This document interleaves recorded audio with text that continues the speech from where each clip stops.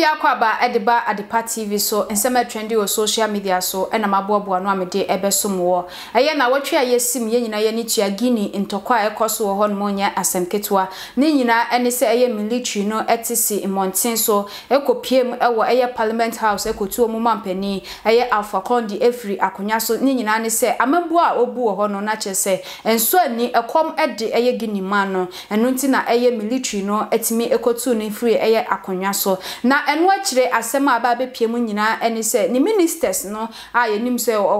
Alpha ekwa omudi nachi no ayade omo achi omu nyina ade omo afiri eye parliament wase ne omu chi eye Alpha Conde no sa pepepe no omu ye eye ministers no omu hia eye accountability ewo eye amambu a oteso omu buye no nyina enso senye saade a ene omu nja omu enne sisi ano Guinea no oman na akoye military na edi so sisi a me no ekase yehwe video we emra sisi a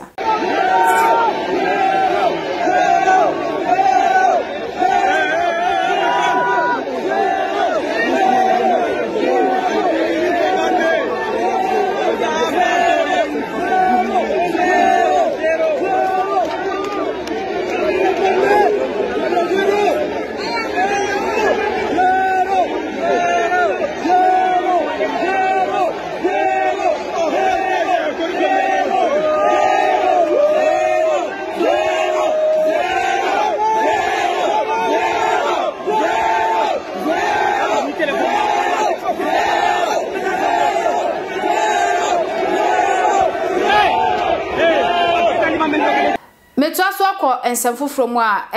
former president John Dramani Mahama the statement be babontin say 2024 about to aye beto no ballot box na ayera ewo police stations ahodo no ade a asa afeni mu ne de omba momani ada ho ye pa ne ewo se etoto ye no ombehwe no mo de atoto ye ewo ho no mo nti ade okaka se ho no ebeye operation do or die Ghana fo bi entiase na yenhwe ebra okaka asasem no ewo ho no yenhwe video we emra sisi a yekoba me de ne aka no so ato aso e de amam. And I'm sounding a warning to the MPP. We're going to match them boot for boot. NDC has revolutionary roots. And that when it comes to unleashing violence,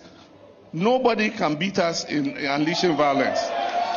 Elections, no, it will be won or lost at the polling station. I see. And the polling station, they better do or die.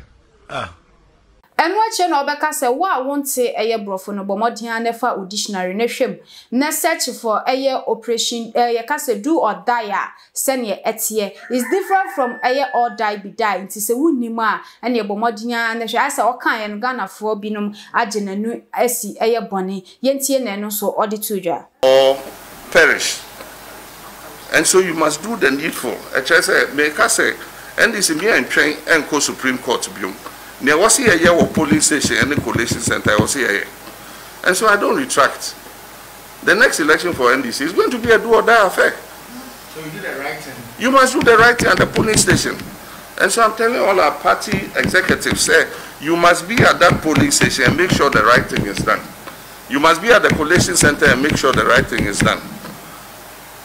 Don't abdicate your responsibility at that level and expect that after somebody has stolen the election, you go to Supreme Court to see if they will turn the election for you. They won't do it. Maintain sign is a do or die affair. It's an English idiom. Obianko be in the dictionary and see what do or die means. It's different from all die be die. All die be die, broken English, pidgin jargon, but we do or die could be a dictionary in Akre. And I say it's a do or die affair. NDC must man the polling stations, they must man the collation centers, make sure the pink sheets are correct, make sure we get the right results and everything, because if you'll be for a flag bearer, on the because of the Supreme Court. But say me NDC flag bearer, I'm not going to the Supreme Court. We must win at the polling station and the collation center. And Electoral Commission would have no option but to declare who the true winner is. Afia Schwarzenegger aka eye fufufunu oni Aisha Modi na fe Tracy Buache entokwa no eguso emu aye deden pa audio bi eleki ababontia ye Aisha Modi na chese oguso preparation mo opese odi afia career no eba form ayade opese o kire afia bibi pa se ono Aisha Modi no onim nani eye nan na onam eno na Afia Schwarzenegger so edimi awete hye ne ho te se konfo a kire se Aisha Modi ade a wo ye no no so ahihye ne ho sa no wo ye ne Aisha Modi eka no nti bo hu se Aisha Modi so voice no eda ekire yehwe video we emrasisia chilling here maybe for 3 hours be chilling here by me from so me say me dey maintenance na maintenance when you made it check 11:51 what you open with your baby here you be hospital for 3 hours Sadia chilling just try to me the people ma upon the damn shoes what you do your baby the video last week many times double and then chilling here maybe for 3 hours be chilling here by me from so me say me dey maintenance na maintenance when you made it check 11:51 what you open with your baby here you be hospital for 3 hours Sadia chilling just try to me the people ma upon the damn shoes what you do your baby the video last week many times double and then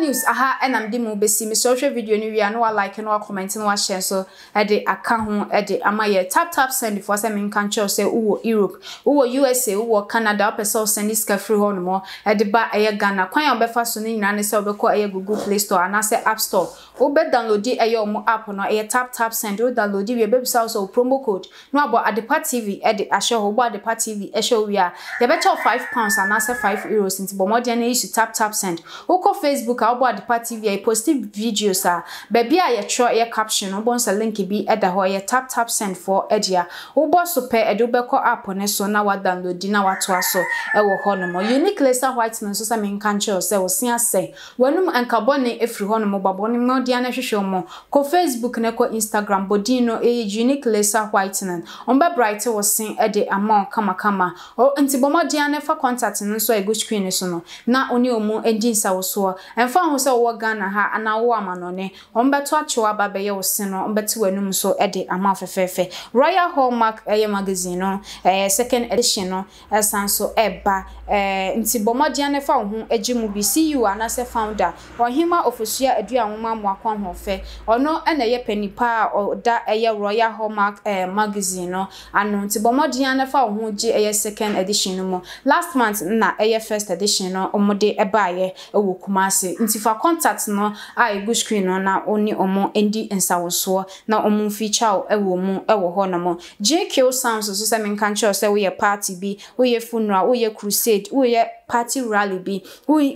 graduation we here sound system omo bobo anwumpa e de ama fa say wo Ghana ha na wo Germany wo amanone yade omo beba ba di udwuma no e de ama kama nti bomodia ne fa contact no ye wo Ghana number egu ho no mo fa na from afa Germany phone so mo contact no ewo ho no mo fa ne from mo no mo bebo anwum pa ewo wo program ase emfa mo ye fra me Miss Ama Adepa Makram